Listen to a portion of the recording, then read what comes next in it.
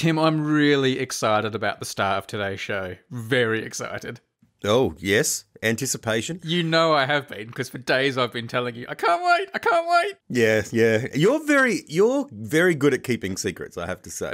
I'm not that good. No, you're very good at telling me that you've got a secret that you're keeping, but then you're very good at keeping the secret. You wait till you find out a secret I've got for a couple of months' time, but that's a whole other story. Oh, no. Let me tell you about today's secret. Yep. All right. People know we are obsessed with this advertising jingle, The Sofa Shop, from the 1980s in Adelaide that stretched through right until only about a year ago. And everyone knows we have people doing covers of them and stuff like that here on the show. Yep. Now, on Christmas Day, we released an episode where we interviewed and went to the studio with the original composer and also the singer of The Sofa Shop, Quentin Ayres and Carmen Scousy. Man, I know all this. Why are you telling me this? Come on, get to the answer. You know, I was there, man. Seriously, I wouldn't be surprised if you've forgotten. I'm always amazed at how you forget things that have happened on the show. You probably forget we went to the studio. Anyway. No, I remember. Keep going. Sorry, This is for new listeners. Yes, go ahead. Yep. This is for new listeners or forgetful listeners. So Anyway, in that episode, there was a throwaway comment that was made towards the end of the show. And I want to get out the harps of memory and strum the harps of memory and let people listen to this exchange. Here's what was said. Big Ben, as Big Ben strikes midnight, you could change the song that the bell makes. Can someone please send us a cover of The Sofa Shop done with giant bells? We haven't got one of those yet. With Big Ben bells. Bong, bong, bong. Bong, bong, bong. What if I played that on the hour? Jeez. And do you know what it should be? It should be, bong, bong, bong, bong, bong, bong. And then when Quentin does his little, what did you call it? Little lead fill, that could be with a little tingy bell. Little... Yeah. All right, Tim, here we go. The moment has arrived. Spoiler alert, we're not going to hear The Sofa Shop played on Big Ben. Ah. But here is an email I received. Hi, Brady. On the 19th of February at 5 p.m, The Sofa Shop was performed in Century Tower on the University of Florida campus in Gainesville, Florida. That's a great way to start an email, by the way, Derek. He's told me what I need to know, so I'll keep reading. The email continues. My name is Derek Nierenberg, and I'm a choral conducting graduate student at the University of Florida, although my primary instrument is saxophone. I arranged this version of The Sofa Shop for Carillon, the system of playable bells within the tower, which was performed by my friend Jake Hutchinson, an oboist who is learning to play carillon. He's not a listener of the podcast, but is incredibly helpful and was willing to perform my arrangement. Please note the twinkling of the high bells in that guitar section as requested. Right. Tim, here comes your video. Here it is, Century Tower, Carillon Bells.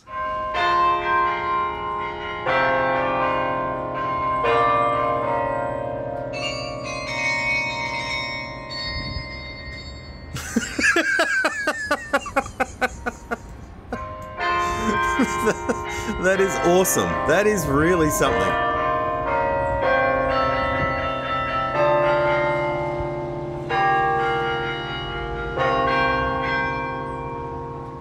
Oh, that's great.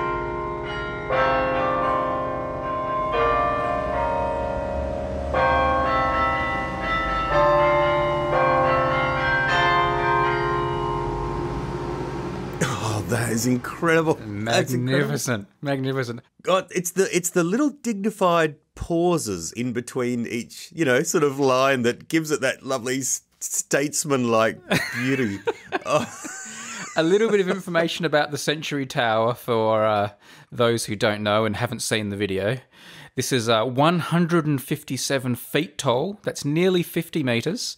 Yeah. The carillon, excuse my pronunciation, I've seen various ways to pronounce carillon. I'm just going with that. It has 61 bells and ranges a span of 5 octaves. The carillon is played using 61 keys or batons for the hands and 25 pedals for the feet.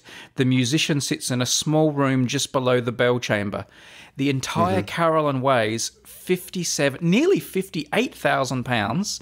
That's 26,000 kilograms. The smallest bell in the tower carillon plays a high C, and that weighs a meagre 6 kilograms and has a diameter of about 6 inches. But the largest bell plays a low A sharp, and that is 5 feet tall and weighs about 7,000 pounds. That's 3,200 kilograms. And that is 5 feet and 9 inches in diameter. So you know, a person wide. That's a sofa wide. A sofa it's wide as Indeed, a sofa wide. Wow, that's really something. I wonder how he came to do it. What's his role there? Does he have to maneuver or bribe someone, or was he rostered on for that day? I figured out a bit more about what's going on. Basically, the tower does chime every hour, but they also, I think, have a couple of performances a day for people who know how to play it or are learning to play it. Yep. So obviously, Jake, the oboist who's learning to play carillon, you know, had a shift. He got one of the sessions where he could play a few bits of music. And Derek, his mate, our civilian, said, "Oh, will you play this one for me?" And Jake agreed. And it turns out that Derek, our friend, did kind of write the music for the carillon, you know, like adapted the music. What does he say? He arranged it. He arranged the music for the carillon. And I have got a copy of that arrangement. Maybe I'll make that the Patreon bonus material today if you want to go and have a look at it. But he also played our podcast to Jake. And Jake heard that reference to how I said I wanted the little, what do you call it? The lead fill, that little guitar bit. The sofa shop is your only stop for the sofa you need. I wanted that to be played on some little tingly bells in between. And that wasn't written into the arrangement. That was Jake freestyling just for us when he got to that bit. That was his little, little bit he added just for us. So.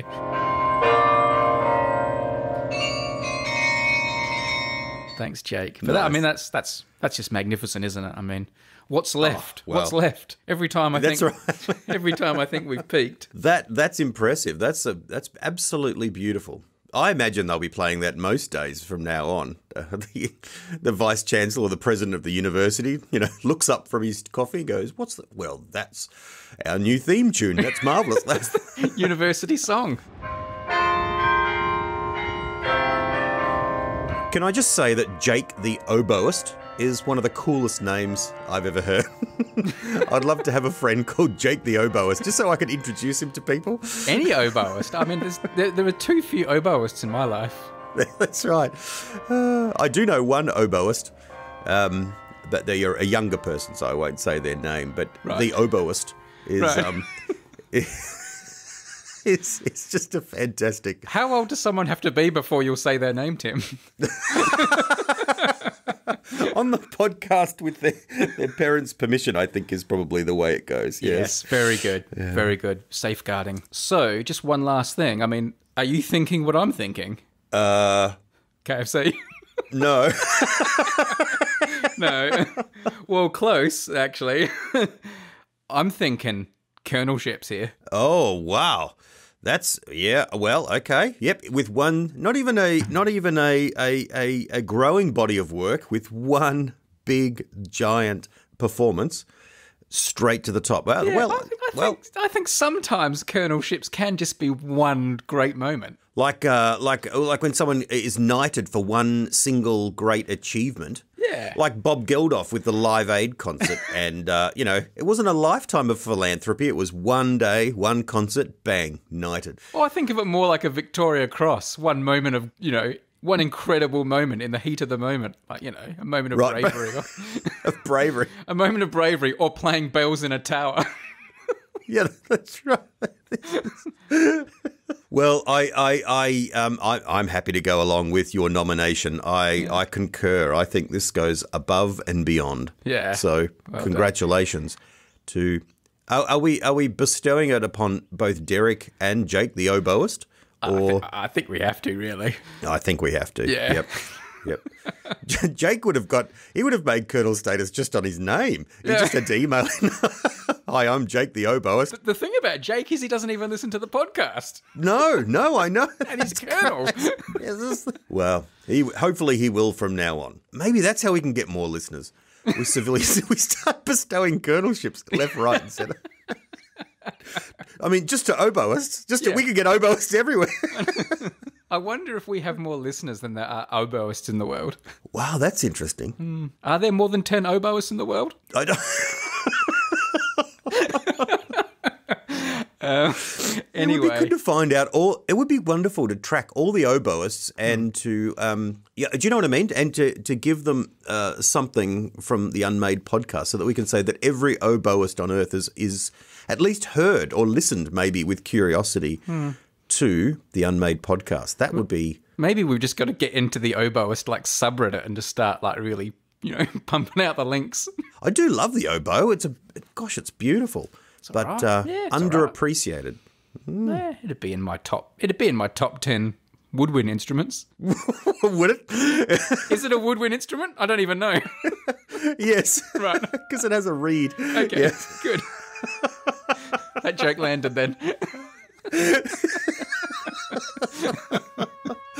What's up the top, man? What's your favourite woodwind? Favorite? Oh, look. I don't know. There's just so many to choose from. Derek's saxophonist, so is it the saxophone or? I don't know. I think the saxophone's a bit mainstream for me. I like my more niche ones. I like my niche woodwind. Hang on, let me just Google woodwind instruments. Google. Mine literally is the clarinet. I was just thinking. Clarinet? The clarinet's all right. Oh, I love the clarinet. Oh, yes. The bagpipes are a woodwind instrument. Oh, there you go. Yeah, of course. I do prefer double reed to single reed instruments myself. So, gosh, you can read quickly while you talk. I mean, it's hard to go past the bassoon. The bassoon, yeah. But I don't want to. Anyway, now I come to think of it, I think the oboist that I alluded to earlier may actually be a bassoonist, right? But wow, which is even more fun to say. Jake the bassoonist. Brady the bassoonist.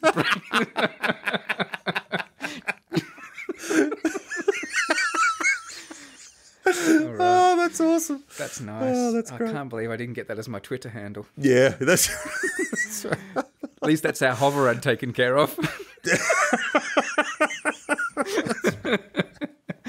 All right. Now, as we transition away from this segment, let's have Jake, the oboist, arranged by Derek Nierenberg, play us out on the University of Florida Century Tower Carolyn Bells.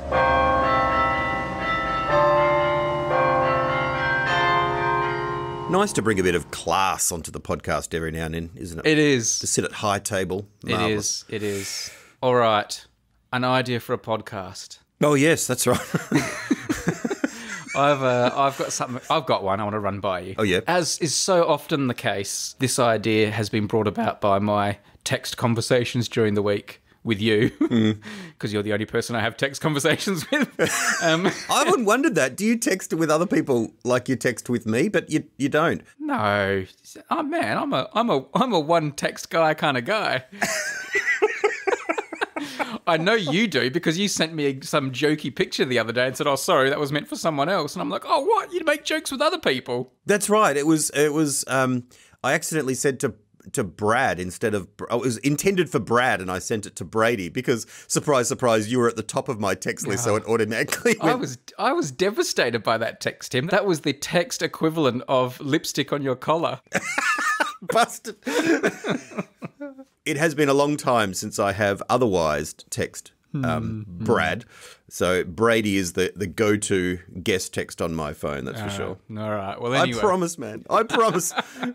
It meant nothing. Take me back. It meant nothing. It was just one joke.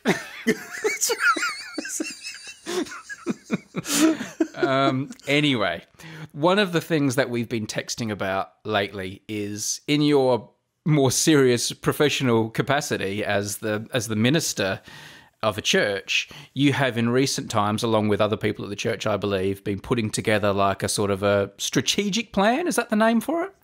What would you call it? Yes, it is. A strategic plan, yeah. I've been referring it to it as a strategic vision. Right. But, you know, we can go into this and Okay, no, that's good. No, clarify it a little bit more as we go. That's even better. That's even better. So, and obviously, you know, this is something that you've been working on for a while, and you occasionally would send me a document just for my input and sort of say, you know, do you think this is too much jargon, and what do you think of this and that? And it was very interesting, and I know you've recently launched it, and congratulations to you and everyone involved, and I hope it goes really well. It's all very interesting, and an important thing for any organisation. So now, obviously, when one I can hear a however. Obviously, when one is putting something like this together in any capacity, there's a fine line to be walked between doing the right thing, getting it all right, and doing the best for your organisation, and falling into the sort of black hole of corporate speak and jargon and ridiculousness. Yes. And it's a risky thing, obviously. I don't know, it was something you were concerned about, which is probably why you were occasionally texting me about it and getting some input. Absolutely, yes. So my idea for a sort of a podcast, or what I want to talk about now, just totally steps over that line and goes all the way into corporate silliness. My idea is called Heinsight 2030, a strategic vision for the Unmade podcast. For those who don't know that Tim's surname is Hein, that's a little joke I've made there as well. Heinsight 2030. Heinsight 2030, a strategic vision for the Unmade podcast. The idea being that over a number of weeks and months, maybe we should be thrashing out ideas and a vision for where we want to take the podcast, you know, in the next 10 years or so. I've written a bit of a statement here, Tim, to help get us on the right path and know what we're trying to do. So I thought maybe I could read that to you, if I may. Well, that's jumping ahead of the process, really, man. We should stop by, you know, just fleshing out, putting some general ideas, blue skying. That's what this is for. This is just to set the tone before we you know, get into that. Oh, okay. This is just to get the ball rolling. Right. This isn't like, you know, nothing's decided until we've done a full consultation, obviously. Well, let me get out some butcher's paper and lay it out on the table. Some coloured pencils and post-it notes on a whiteboard, butcher's paper's number file. Here we go. Yep. All right. In these unprecedented and challenging times, the podcast ecosystem is evolving in ways never thought possible. It is important we align our vision with the needs of stakeholders and deep dive into synergies which will deliver a greater return on their listening investment. Yep. While continuing to utilise our core competencies and seeking holistic outcomes, we should pivot to sustainable spoon solutions, unpack next-generation sofa shop covers, and output cutting-edge content creation that moves the needle in meaningful ways. As a collective, we must lean into the analytics and big data, thus continuing an Unmade podcast narrative that delivers an impactful journey while always maintaining bandwidth that allows us to circle back and leverage other disruptive opportunities within our hyper-local wheelhouse. Going forward, our digital transformation should break down silos and deliver a paradigm shift in the world of podcast curation and audio micro-influencing, while never undervaluing the human capital and audience dialogue that will make us a catalyst for change. Well, that is word perfect. That is it. That's done. I've never said this before, but the process is not required. That is the process. All right. Okay, here are a list of words that I particularly loved as you said that. I was just writing them down. Firstly... Oh, I hope it's a long list because I use loads. There's a lot. I just thought I'll remember that one because that's a good one. But then I ended up I've got about 8 here. Okay. So stakeholder, I love that. Yes. Yeah, stakeholders definitely, and so forth. Pivot, I love the idea. Yep. Pivot's such a fantastic. We're going to do something different. We're going to pivot in this direction. Yep. Outcomes, which is probably the banal word in the history of the English language. Yeah. Every episode is an outcome. There's a narrative and journey. They go together like, ooh, yes. Yeah. Yes. Oh. There's the... Is that all you got? No, keep going. I'm still going here, man. Okay. Unpacking the options, that is. Disruption. So that's a bit more of a recent one, isn't it? This sort of disruptive industry. Yep. Ooh, yeah. Yep. Silos, breaking down silos, Yep. which is, I don't know if that's so much a strategic planning as a sort of a middle management one. Oh, look, all these departments are working in silos here. And look, I think there's Catalyst. That's an obvious one. I mean, that almost, you put that on the board before you begin the process. Yeah. But I think the granddaddy of them all is paradigm shift. Well, it sounds even better when you say it like that. Because it feels, the wonderful thing about paradigm shift is you feel like something's happened just by saying it. It's like, oh, we're in a new paradigm. Because there's, because you can't measure a paradigm. Like, it's just by saying, I think we need to have a paradigm shift. And you're like, I agree. Wow, there we are. We're in it. We're in a new paradigm just by saying it. I mean, I did try to make every single word possible a buzzword. What have I got? Well done. Yes. I went for the unprecedented and challenging times, obviously, because you have to say that. Yes. And I obviously went for ecosystem. Align our vision. Deep dive. Return on investment. Oh, yeah. Core competencies. Yeah. Holistic. Sustainable. Yeah. What else we got? Moving the needle. Big data. Bandwidth. Circle back, leverage, hyperlocal, wheelhouse, digital transformation. Interface. I like that. Digital transformation. I didn't get interface in, I'm sorry, but I did get curation and micro-influencing, human capital. Human capital, definitely. So anyway, as we move forward, which is another one, forward. Yeah. As we go forward with this podcast idea, can you bring any ideas to the table? Because having just gone through this process, have you any do's or don'ts that you learned as you actually shepherded a real world version of this? Shepherded a real world shepherded a real world version. I love that. I didn't even mean that. I've just gone into that mode. My brain's just clicked. Shepherded a real world version through to completion, through execution. That's right. Yeah, that's gold. Well, I actually did a bit of consulting with a company years ago with non-profits with strategic planning, and I learnt a heck of a lot. And this is one of those things where you learn two things. One is it is actually vitally important, right? Because it's about corralling. Well, there you go. There's another word. Our energies. Like, you've got to plan and you've got to focus, and you can't just do everything. So you do need to think through this stuff, but it's so easy for it to fall into this kind of language. I have to say that even as I'm checking, this through with you to sort of say, does this sound like it's too internal language, or do you understand? You know what I mean? All that kind of stuff. It's a great relief for your mocking texts to come back from time to time. It's like a cold shower. It's like, oh, yes, of course. You just need to say what's in the can. Do you ever actually change the stuff, though? Well, no, I just feel a bit better about it. It's just good to have a laugh. That's right. If you were to take the consultancy further and make it like a real business for yourself, would you call it Heinsight? Heinsight. It was once suggested to me that my blog site should be called Heinsight. With the SITE, you see, website, blog site. But I think I own that space. Oh, in this space. That's another one. Oh, yes. Oh, nice. And I tell you what, in one part of one world I'm from, that's used all the time, and it does drive me up the world. Instead of saying, on this particular topic, they say, oh, that's a really important contribution in this space. And it drives me up the wall. Did you consider renaming your church the God Space? God Space.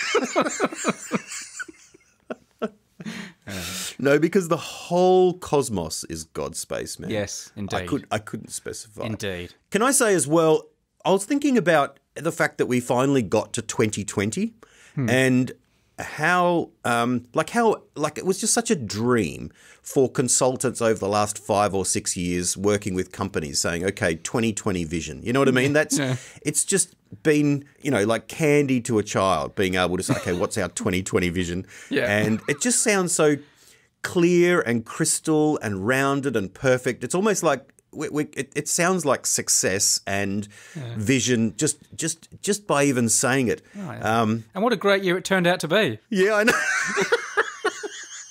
Has there been a greater anticlimax in history?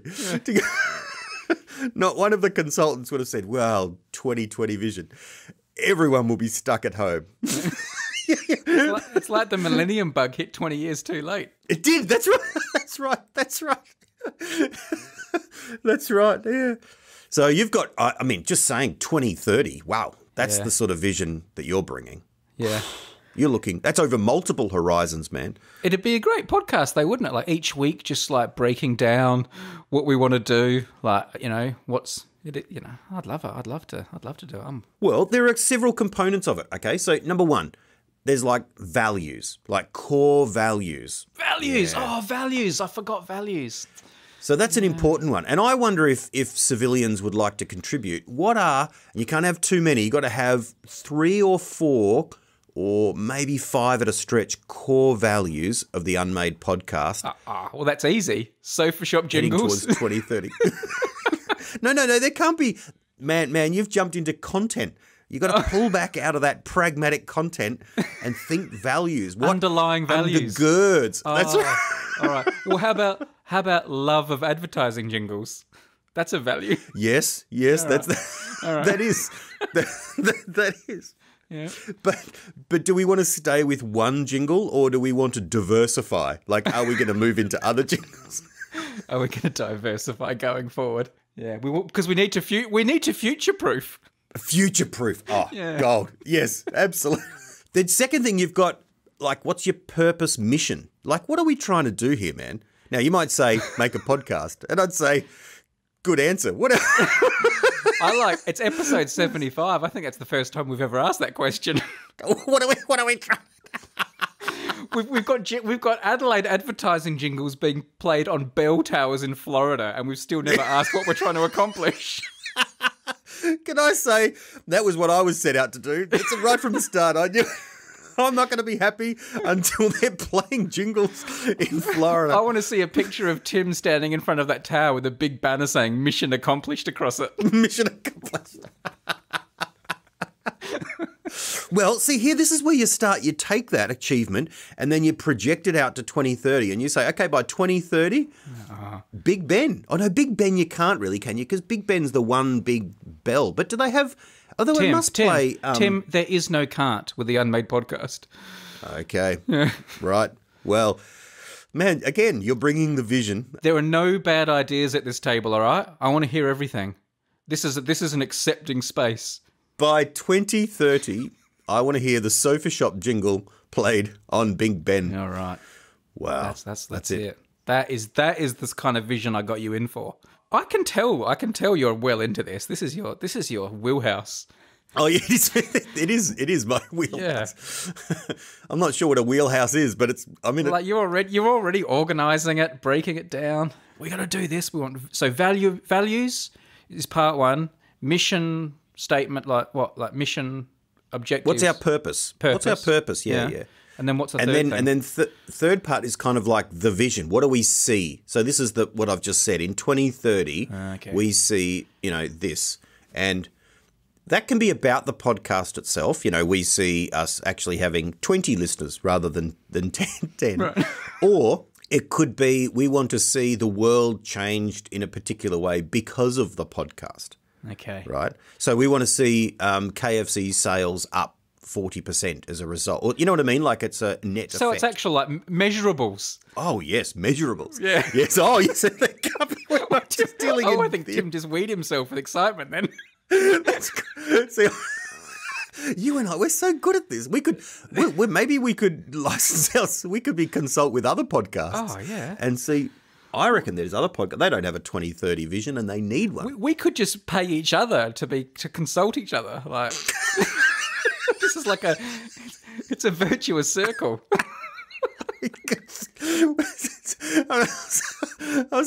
I'll say, girls, I'm bringing in someone to introduce some new ideas. Who is it? Brady. All right. All right. We whiteboard some ideas, get them up there on the table, and then say, "Well, this week, kids, I'm off to consult with with another person about that. Who's this? Brady." All right. No flyover. I'm in. All right. Nice. There you go. Hindsight 2030, a strategic vision for the Unmade podcast. Coming soon Look, I think it's great. On Twitter and Reddit, I'd like to hear people. What would be a sort of like a purpose or vision statement for the Unmade podcast? How would you put it? All right. As pithy as possible and as eloquent and as inspiring as possible. All right. Yeah. Do it. Get in touch. Good idea. Links in the notes. This episode has been brought to you by Hover, the domain name registrar that we know, that we love, that we use for registering domain names. Go to this website, hover.com/unmade. Easy to use. Search for the domain you want with the suffix you want, your .ninja, your .com, your .net, your .org, whatever you want. See what's available, register it, control it, use it. Usually domain registrars are so confusing and so hard to use. Hover is brilliant, and it is the place where I register and curate and control my domain names. .bassoonist? I don't think they've got .bassoon, surely. I don't think... Not that... If it existed, Hover would have it. I just don't think it exists. What were we going to go for? Was it Brady Bassoonist or... Brady the Bassoonist. Brady the Bassoonist? I wonder if it's available. I'm guessing it is. Let's have a look. Looking good so far. Yes, bradythebassoonist.com is available. Wow. And they've actually got a .com sale at the moment, so if I was registering it right now, $12.99. And you can also get... What percentage do you get off if you use our thing? Hover.com/unmade? I can't remember.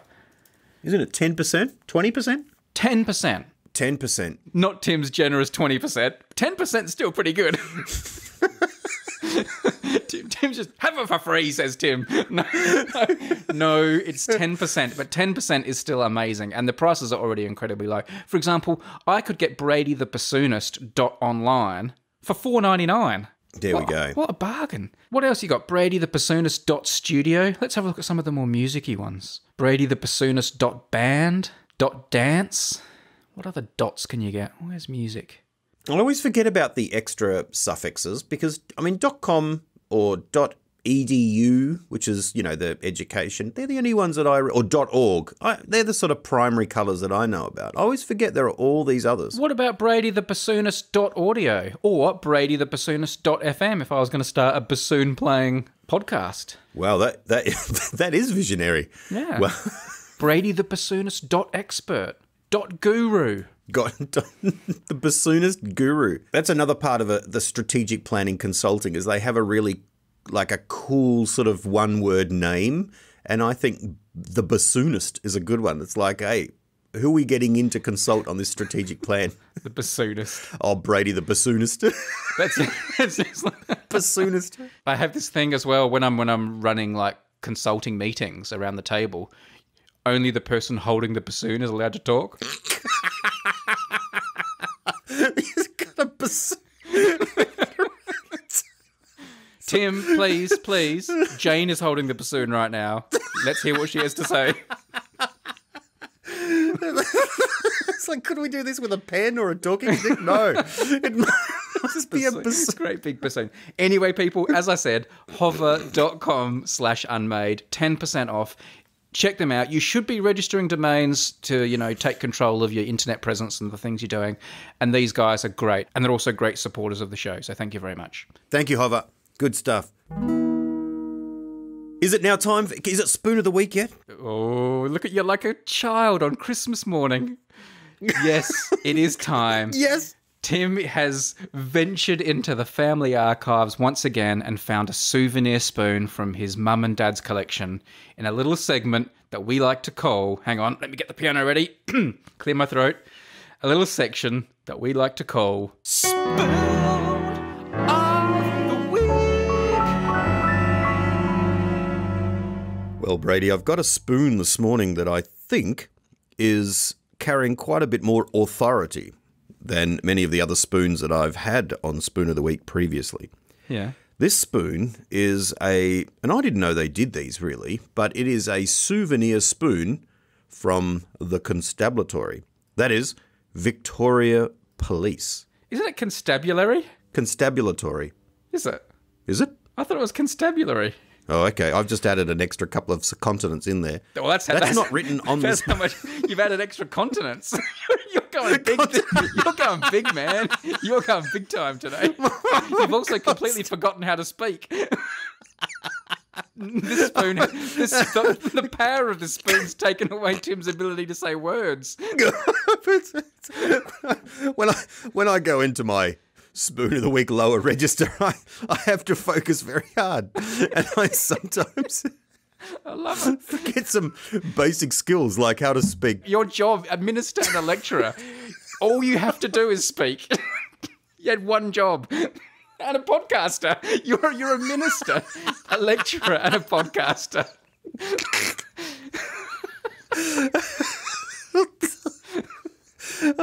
All right. Sorry. I would like you to join me in putting on some sort of constable-like voice for this particular spoon of the week. Hello. That's right. That's nice. Big bushy moustache I can hear. Almost see you with. This is for the Victoria Police Force. Now, Victoria is a state of Australia, and it has a police force. Yes. For those civilians listening overseas, and the Victorian Police Force is its name, and it has, I think, of all the police forces in Australia, the different states have their different forces. I think this has the coolest logo. And basically this spoon is that logo. It's a very simple spoon. The scoopy bit's very basic, although a little bit pointed. It's quite pointy in that it would be handy.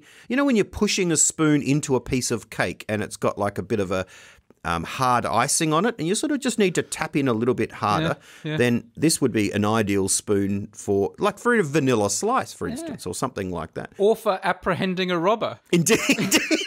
That's right. But when the business end is up the top, the handle, the handle, indeed, and that's where it's got a very official looking badge, really. And I tell you, it's so official looking that I'm tempted to start carrying it around this spoon in my wallet. And just flashing it. Just knocking on people's doors. Hey, you got any ID? You just pull out the spoon. Well, come on then. Come in, officer. I'm sorry. How can I help? Or just going up to crowds of people and just showing it and going, all right, nothing to see here. Move along now. Or like when you've done something wrong and you're like, you get called into the boss's office. The boss says, I'm sorry, Tim, I'm going to have to take your gun and your spoon. Just throw it on the desk. So Tim, why do your parents have a spoon that seems to be commemorating the Victorian Police Force? Look, I've got a few theories. I actually text Mum about this, but I haven't heard back from her. But I think it's because there's a couple of connections with the Victorian Police Force. Firstly, Mum's lived for a while very close by to where the academy is for joining the police force and where they train in Melbourne, in Victoria. And she always made a big deal of that, like, we live right near the police academy, like it was a really interesting fact. It's out near sort of Mount Waverley in the suburbs of Victoria. Those of you listening in England, this is very close to where Neighbours is sort of filmed and set out that way. Just a little bit of extra sort of context for our non-Australian listeners. Australia has 6 states and 2 territories.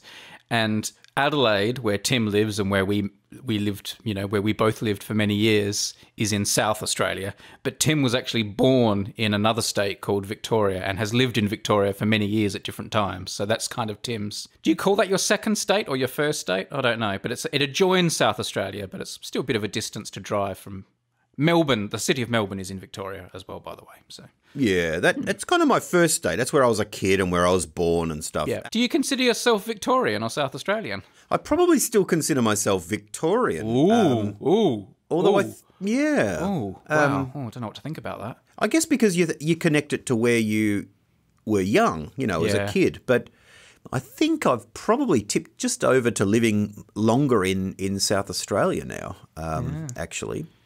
So maybe that will change. Interesting. But carrying this in my wallet's not going to help that. because the base of my authority comes. Look, it's a 5-pointed star, and it's got a beautiful sort of wreath, and then it's got the crown on top. Yep. The crown being obviously the basis of authority in us as a Commonwealth country. So look, I love it. I also It's classy. It's a classy spoon. It is a classy spoon. Yeah. Do you know I once, and civilians may not know this, I was very close to joining the police force. Yes. Both in South Australia and Victoria. In fact, I got closer, much closer in South Australia. When I was young, I wanted to do something for a while before I became a minister. I always kind of knew I wanted to be a church minister, a Christian minister, but I kind of wanted to do something else for a while first. Yeah. So I applied for the police force in South Australia, and I got in. Yeah. And I was accepted. And it was a really interesting process. You meet with a psychologist and you do like tests, and you've got to do like a physical test, which is really funny, like running back and forward, which was hard work. And then an obstacle course, which was the most fun part of the whole lot. Yeah. And you're jumping, over a sandpit and climbing a wall and pulling, like a heavy mannequin across a line, and then picking up a pretend gun and going click, click, click at the end. It was just like in the police academy movies. It was really a lot of fun. Yeah. And I passed and I got in. And I even got like a TB shot, like a injection and all that sort of stuff. And then the government brought in a financial freeze. They stopped taking, for funding reasons, other reasons, anyone into the academy. I remember, yeah. Yeah. So I got a letter saying, well done, you're in. Basically, find something to do until the government changes its funding arrangements. Yep. So I was at uni and just kept studying for a while. Then I went and worked at sort of Foodland and just saw bands and relaxed and hung out with you, and just sort of was like, my life felt like it was on hold. You were undercover, like, basically. Basically, that's right. In your mind. It's like 21 Jump Street. That's right. It was like, this guy's young and cool and hip like Johnny Depp. That's right. Yeah. So I was working undercover. Yeah. Stocking, the shelves at Foodland supermarket. Unpaid undercover work. That's right. No. Unpaid, unauthorised, unknown undercover work. Unauthorised. That's right. You were just gathering intelligence on the eating habits of Brady Harron. That's right. That kept me busy, I tell you. Yeah. And anyway, so then I got a letter saying, look, it's been 12 months. Still, we're not taking any new police cadets in, but we need to check your fitness because it's been like a year. And I was okay. I'm suddenly feeling guilty here. Yeah, so I know. And I'm like, I've been swimming and living life and, walking around, concert venues. Like, what else? What could I possibly have? So I went back to do all the same tests again. Yeah. There was no problem with the obstacle course because that was just good fun. Yeah. But the shuttle run where you've got to run back and forward with like a beep test, and it gets faster and faster the tireder you get. And having passed it last time, I bombed out halfway this time. Oh. And I was like coughing and spluttering and and the guy just looked at me and said, "No, sorry." And that was it. Like that was the end of my police journey. And I was like, oh. So I got another letter saying, yes, unfortunately, you've not made it. Like, it's not like, okay, get fit or we'll train you. Or it was just like totally just a guy with a clipboard in shorts with his socks pulled up just goes, nope, unlucky, tried hard. That's what he said. Tried hard. Click. And a stroke of the pen, I was out. Oh. And gosh. Were you upset? Like, did you cry? I didn't cry, no. I just remember feeling so deflated, like, oh, wow, this is like, that's suddenly slammed that door shut, hasn't it? Like, it was so weird. Who would have thought a year of McDonald's with Brady would you'd have to pay such a price? That's right, and go a year go to the movies, and yeah, I know. So anyway, here's where the Victoria Police Force came in. I thought I'll apply to Victoria. And it turns out they're very competitive. So they were like, oh, yeah. No, you should come over here and try out with us. And they have a totally different system. We've got a way better logo. We've got a way cooler logo. And your mum used to live near where the academy is. You've got all sorts of wonderful inside connections. Yeah. So I went over, and their system was totally different. Their system was you turn up with about 100 other people on the first day, and you sit in a massive auditorium, a bit like exam day, at university or end of high school, and you basically do like 6 tests over like maths and English and, comprehension and general knowledge. And it seems like it was all maths, to be honest. And then at the end of the day, they call out your results. They basically say to a whole room of 100 people, if you hear your name read out, come and stand over here. If you don't, you're welcome to try again in 3 months. And it's like a total cattle call. And I was like, oh no. Like, it's going to come down to maths. Like, great. This is is like how much maths are cops doing that they have to, make this the one first thing. And sure enough, my name was not read out. And I left. And I was like... Maybe it was a mistake. Maybe it was a mistake. Did they read out Brady the bassoonist? They need to... I feel like the Victorian police need to bring in Brady the bassoonist to consult on their recruitment techniques. Do they tell you where you went wrong? No, I didn't see...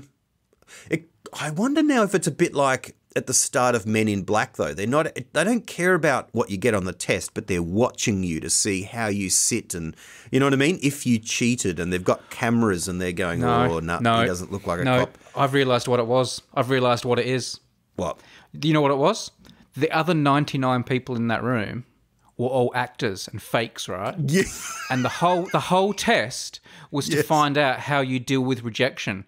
And if you just walk out with your tail between your legs, they're like, he's not cop material. But if you got up and kicked up a fuss and said, no, I want to be a cop and I'm not leaving this room until you make me one, then they'd be like, that's the man we want. Oh. You passed, Hein.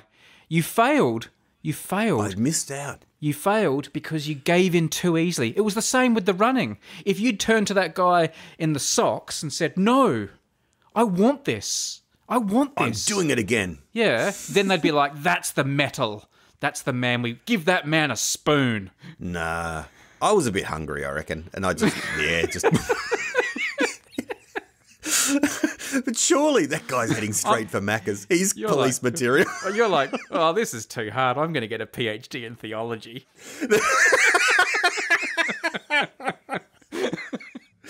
Or maybe it was like, not once did he ask for a donut. It's like, we don't need guys like him here. If only I'd had the spoon. I could have pulled out the spoon and said, well, I'm pretty much in already. Yeah. And he's like, oh. Third row back, fourth chair to the right. He's got a spoon. Bring him in. You didn't tell us you had a spoon. You don't even have to do the test. Yeah, a spoon. You're the commissioner now. I do like having... You're keeping the spoon in the car, and when I'm pulled over for speeding, just to pull it over, I'm on the job too. Bit of a wink. No worries. Just continue a flash of the spoon, as you were. Sorry, mate. Don't blow my cover. Don't blow my cover. The rest of the family don't know. I'm a cop. All right. Do you regret never being a policeman after trying twice at two different police forces? It does. Again, it still seems like it would have been a fun thing to do for a while, but that's a very trivial way of looking at a very important vocation and job. You know what I mean? Like, I think the police force, now I know a little bit more about it actually, really, through other people. It's the sort of thing you probably need to really give yourself to and take as a serious vocation.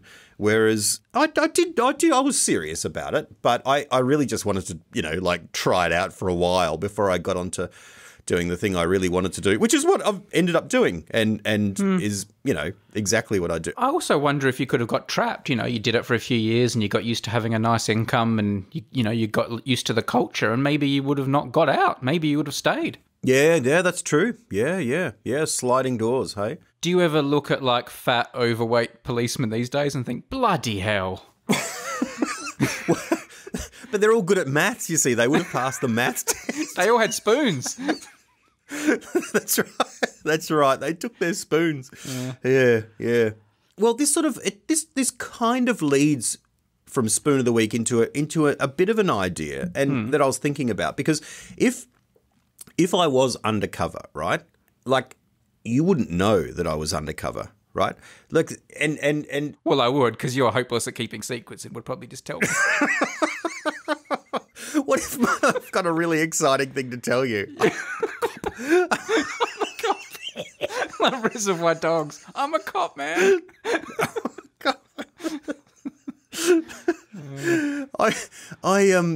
because I've been as well as reflecting on the Victorian police voice. You're on fire, It's man. consonants. Consonants and its constabulary ships. I've been watching that French espionage show, The Bureau, and I've started reading a book as well called The Frenchman, which is about the same thing. So I've been thinking about undercover and about spies. Oh, yeah. And I have a question for you, man. How do you know that I'm not a spy?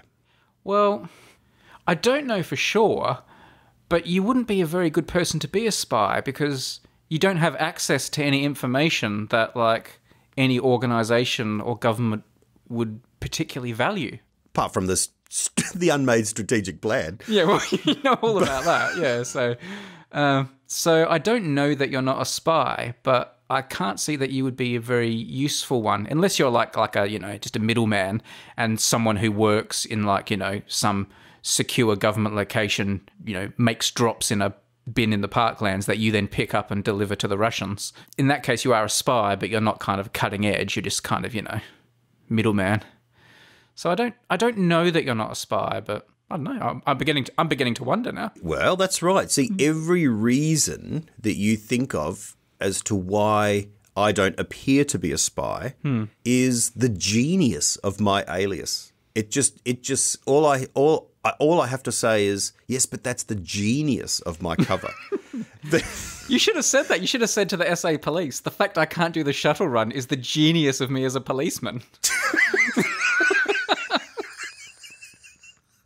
I'll be able to go undercover amongst other people that can't run as fast. So what's this? Is this like some kind of germ of a podcast idea you're pitching me here? Well, that's right. I'm thinking about prove you're not a spy, or if you were a spy, what's your best undercover? There's something about the alias and choosing a particular life that they always talk about. It's someone you would never guess in a job, and particularly in the bureau, the guy has to sort of learn Arabic in a year, right? And others are given incredible tasks, like get a job as a geologist in this firm. Well, you can't fake that. You've got to, learn enough. Well, you can fake it, but you've got to know enough, and it's a massive challenge to cram on it. Well, usually they would just recruit a geologist to become a spy rather than train a spy to be a geologist, I would imagine. Well, I can't disclose our techniques, but I can say that we recruit people from all continents of the globe.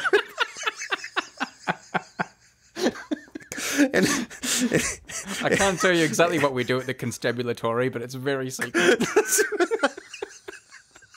It's starting to sound more like the lavatory, isn't it? The constabulary. Yeah. See, I think I'm a better candidate for a spy than you, maybe, because I do travel a lot for my work, and usually spies travel a lot. A suspicious amount. But maybe I travel so much that I would be too obviously a spy. But maybe that's part of my double bluff cover. A podcaster and YouTuber is an unusual cover for a spy in that you're... I'm hiding in plain sight. That's the genius.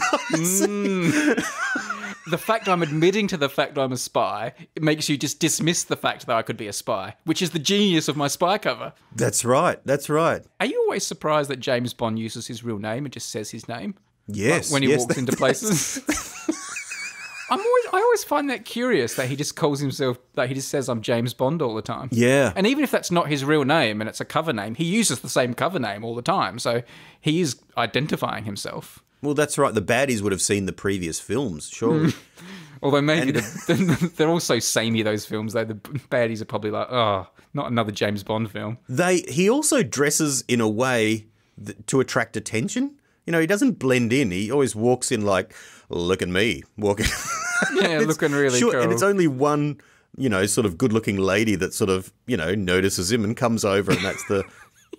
the person who he needs to get information from, whereas everyone else is ignoring him. Whereas, you know what I mean? He does have a little head wiggle. Well, that's right, folks. I've got a new tuxedo on. Sort of look about it. Are you questioning the authenticity of James Bond spy movies?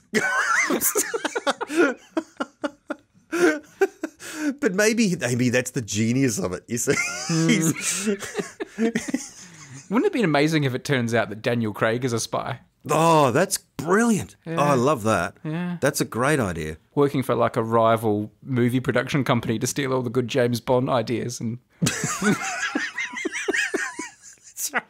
He's reporting back. Yeah, that's right, on techniques and so forth. do all countries have spies? Like, does the Maldives have spies? You just want to go to the Maldives. Yeah, do Just the hang on the Maldives beach. have spies that go around the world to try and find out information for the Maldives? Well, I'm sure that. Well, you do go there a suspicious amount, I have to say. Yeah, that's when I report back. I've always assumed you've got your hiding your documents there or something like that.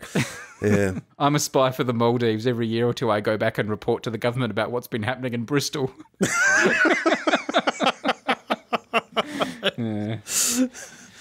Oh wow. Well, anyway, what we didn't do is we got a little bit sidetracked by your kind of half idea there, and we didn't give out our spoon of the week because obviously Patreon supporters, Yes. Patreon supporters are eligible to win a spoon randomly chosen this week. How are we gonna choose it this week? What I've done this week, I've put the names of all of our patron supporters on donuts. Yeah, And I'm going to. I'm gonna eat all the donuts, and the one that's left is the winner. That's right. I've been at this already, and I'm up to this one. Right. What's the name on there? Can you read that? Is that the winner? The one written on that donut? All right. In icing. It's a bit hard to read. Let me have a look at it. It's with Tim's fingerprints all over it. But I think that says Jaron from Texas. Jaron from Texas. You have won an Unmade podcast souvenir spoon, and that will be sent to you in the post at some time in the very near future. Congratulations, Jaron. Congratulations. What a big day in Texas. They need some good news down there. Thank Struggling. you. Yeah, they do, yeah. And you too can perhaps win a spoon and be part of the extra hijinks that happen on Patreon. Go to patreon.com/unmadefm. It's another way to support the show. We really appreciate our Patreon supporters, and we appreciate our non-Patreon supporters. We appreciate everyone listening. Do subscribe, leave comments, tell your friends. Like, anything to help, grow the show is much appreciated. I always hear like other podcasts say that. They always say, help us grow the audience, and think, well, why do I care if the audience grows? I'm listening and enjoying it. That's enough. But growing the audience is important because it keeps the show alive. It lets us keep making it. And, you've already heard about our strategic vision, so that's not going to be any help. So all we can do is try and get more listeners to stay alive. That's the thing we're missing from our strategic vision. Yeah. Actual strategies. There's nothing strategic about it. No. Anyway, look, I have got a good Patreon idea here, but we probably haven't got time today. So let's save that one for next week. Did you have any secret words you had to smuggle into the show, or? Oh, damn it. Yes, right. I'm not joking. I have them written here, and I was going to do it. I don't know why. I've got your dumb list of strategy words listed all the way underneath them, and I read every single one of them out, except for scarf and elephant, which was... Scarf and elephant. Yes. All right. They are the secret words that Tim was asked by his daughters that he allegedly loves to smuggle into the show, and that he forgot yet again. I'm such a good spy. I'm so good at code words and remembering important words. Do you get told off for forgetting these all the time, or is it just accepted now? They literally say, well, why bother? Because they literally said this time we may as well give them to Brady. And I said, well, actually that's a pretty good idea, actually. Yeah. Yeah. That would be a much more efficient way of doing it. That's what they should do if they actually want to get them smuggled into the show properly, and not just disappointingly tagged on at the end of each episode. It is a nice way to round up. It is sort of the finale, isn't it, really? It's become a bit of an institution. I was hoping you were going to say the word was constabulatory.